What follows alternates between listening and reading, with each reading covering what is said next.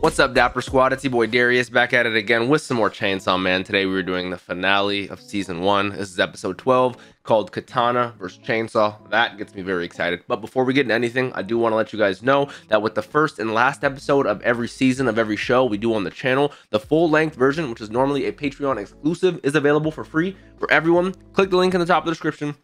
Enjoy that free full length. It's gonna be amazing. And if you do enjoy that format and want to consider keeping it for the future, maybe check out that Patreon. Other than that, we do know how the last episode ended with a crazy cliffhanger. I cannot waste any more time. I need to find out what happens. Like I said, check out that Patreon. Don't forget to subscribe. Click that bell so you guys always know when I post over here on the Dapper channel. Let's hop right on into it. Chainsaw Man, episode 12, Katana versus Chainsaw. Let's do it.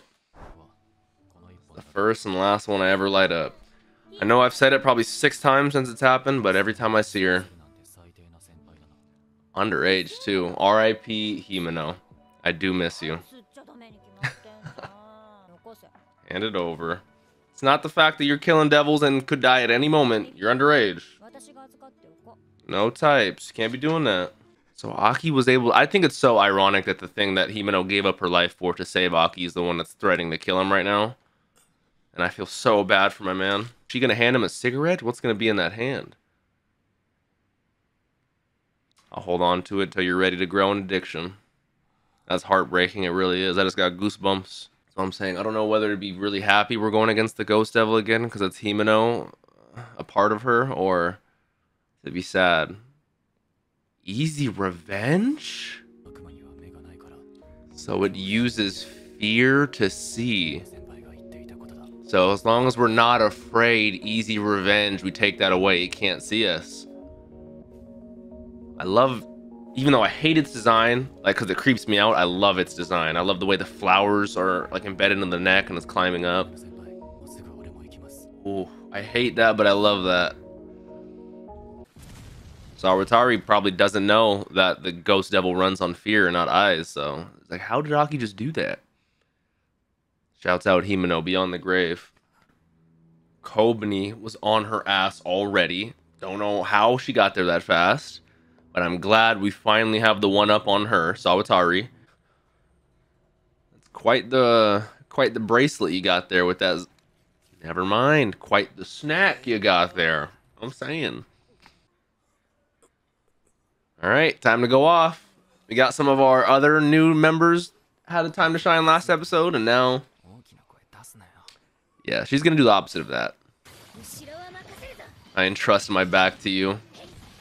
Even though power is a love-hate relationship with me, I do really enjoy her powers. The blood control is so sick. And then speak of this one day, where they will sing about me for years to come. I mean, that did look badass. It just sucks that we were the only ones to see it. Got the chainsaw. Oh, there he is, Katana, man. Am I brain farting, or what do you call the ignition cord on a chainsaw?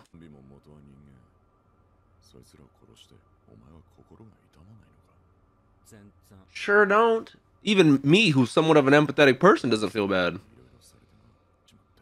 Yep, just like how Denji's with Pochita.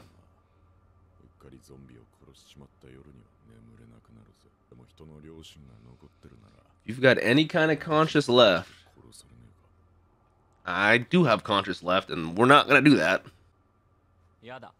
Good. And they're gonna just unleash. Okay, take your hand off. What the hell? I can't do that.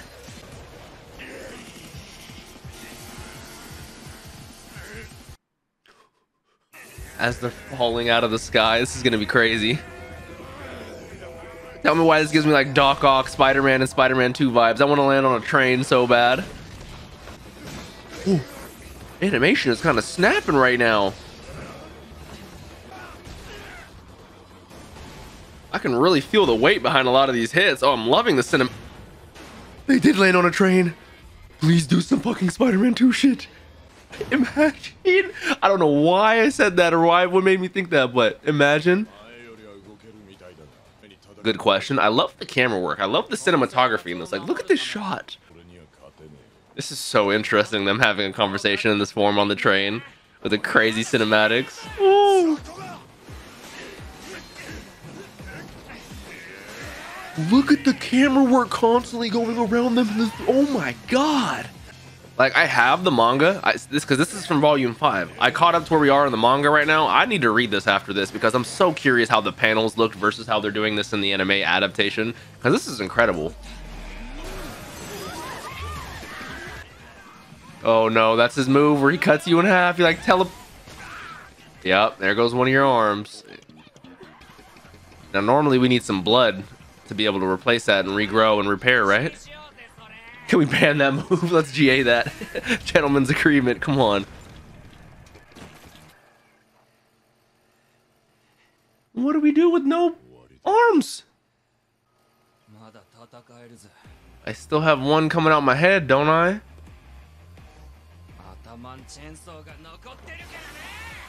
He's going right back to that form immediately. What happened now?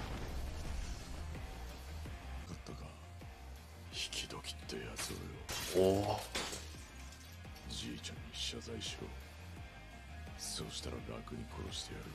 I don't know how Denji wins this. No arms, no chainsaw out of his head. Was that a bait the whole time? Huh?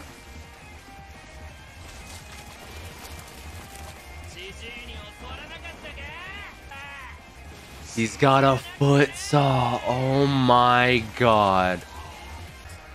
That was the most anime cut in half I've seen in 20 years. He didn't cut in half until after they had like a sentence or two each. Okay, so he's still good. I thought for sure he was dead. So Katana Man still out there for us. We're about to have us a contest. What kind of contest are we talking about? Great timing. You want revenge on Himeno too? He cut you, didn't he? It's nuts or nothing. You know what, Denji? I like you. I like your style. Like, I was thinking waterboarding, cutting fingers off, but nothing's gonna beat some nut smashing. Normally, I'd agree with you, but something tells me Himeno would have wanted this. Himeno's kind of like that. Oh, I love the camera losing its focus on Aki and focusing on the cigarette. I'm telling you, the cinematography in the show is incredible. It's immaculate. Come on. His family. Let me see it. I know you're not going to show it. Come on. Let me at least hear her screams. For Himeno, I'm right there with you. I've never wanted a man kicked in his nuts more in my life. Okay. Yes. Give me a little bit. Yep.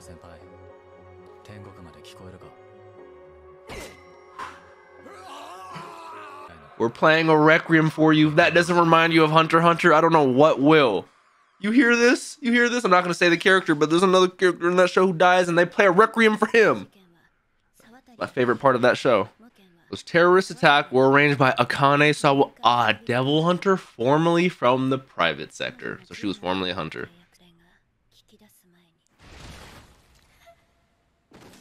She killed herself? Or someone else did? Like they got... Season 2. The time has come. Season 2 is going to be the Gun Devil. Okay. God damn. God damn. Talk about a season. I got goosebumps. Talk about a trio. Aki, Denji, Power. So after what seems like 12 episodes of bickering and not getting along with each other, we finally come to the spot where I feel like we could have them in the opening. You know, doing that whole dancing thing. Like, we're actually somewhat of a trio right now. I love it. Look at us. I love this little montage we have. Going to the store, getting dinner, having some dinner, celebrating our win over the enemies. Shouts out Denji, shouts out Power, shouts out my main man Aki. Even though this was given to us from Himeno, we're smoking on that Sawatari pack, that Gun Devil pack. That's what we're doing right now. Smoking on that enemy pack. That's for you, Himeno. Ooh, like, again, they don't need to... They're so crisp with it. I love this song. I need to add this song to like the background playlist. I need to add this song when I'm reading manga. This song is a perfect read manga song. And they play it all the time in the show, and I thoroughly enjoy it. Flashback. Pochita, I haven't heard your voice in so long.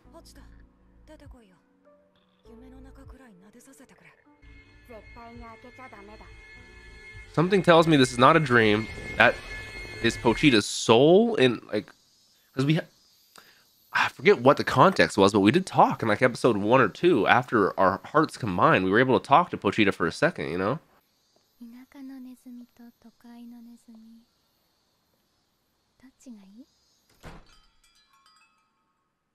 That's how we're ending it? What?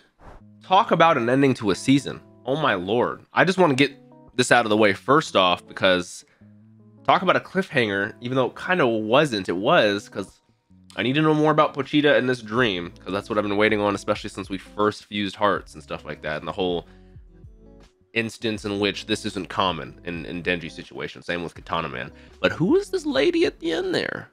Who is this? I'm rewatching it right now. Tell me, Denji, between the country mouse and the city mouse, which would you rather be? She has black, dark hair with white Air Forces, it looks like. You know, obviously not Air Forces, but then black socks. I don't recognize her. Only people with dark hair I could think of: Himeno, I don't think it's her. Kobani, don't think it's her. Could be Denji's mother, because we've only heard of his father, who committed suicide right after and left Denji with a debt, and that which was accrued by the Yakuza, aka Katana Man's grandfather. But I have no idea who that lady is. I'm very curious. Obviously, don't tell me in the comments. I'm very curious about Denji's dream with Pochita. But one of my favorite things about this show, and they do it all the time, is, and I said it before, and you guys agree, and I'm so glad you guys agree, is the subtleties in the show not tell. Like, whether it's Himeno, Aki especially. Aki is he's like, and I'm not roasting Naruto. I love Naruto to death. He's like Sasuke, if Sasuke wasn't as emo as Sasuke was. Like, he's like, if Sasuke didn't say out loud, I want to kill my brother and do all this emo stuff. He's like Aki, but Aki keeps that inside. He's like, my whole family died and I'm going to avenge them, but he doesn't say it like a brooding anime main character. He does sometimes, but you guys get what I'm trying to say. I love how internal Aki is, that he thinks to himself, like, and I'm thinking about just that last scene with him sitting on the balcony, him thinking of the cigarette multiple times, easy revenge, from that to the Ghost Devil, from that to getting revenge on Katana Man, and all the way to just smoking that cigarette on the balcony. There's multiple scenes of Aki not saying a word, but you know the amount of depth and layers that are going on behind the character or in his head are just immense and immaculate. Like the writing of this. It was the Tatsuki. I always write down the mangaka of any show I have on my notes. Tatsuki Fujimoto. You, my friend, are a legend of writing and story crafting, because this is quite phenomenal so far. I love Denji's fight with Katana Man about the leg cutting him in half, even though he's OP. He just, after you pull the katana out, he just repairs himself. I need to know more about the Katana Devil, how they formed that bond. The Gun Devil was Sawatari actually dead. The whole cyanide pilled contract, suicide, like, holy, so much shit going on in this episode. Thoroughly enjoyed it. Hopefully you guys did as well. Great episode, great season. Only thing I'm upset is that it's over and that we have to wait probably 2 more years for another one. This is just not something I think they can put out in a year. Like, I do know your average anime season can get cranked out in 6 months to a year, depending on the studio and the workers. My nose is running, excuse me guys. But this seems like one where it's gonna take longer than that. I don't know. What the amount of every episode have its own ending, the amount of extra cinematography, extra animation, everything. I don't know, man. I don't know. I know some of you guys said the show is overrated, and I get why some people would say that. I really don't, but I'm gonna say why I get it.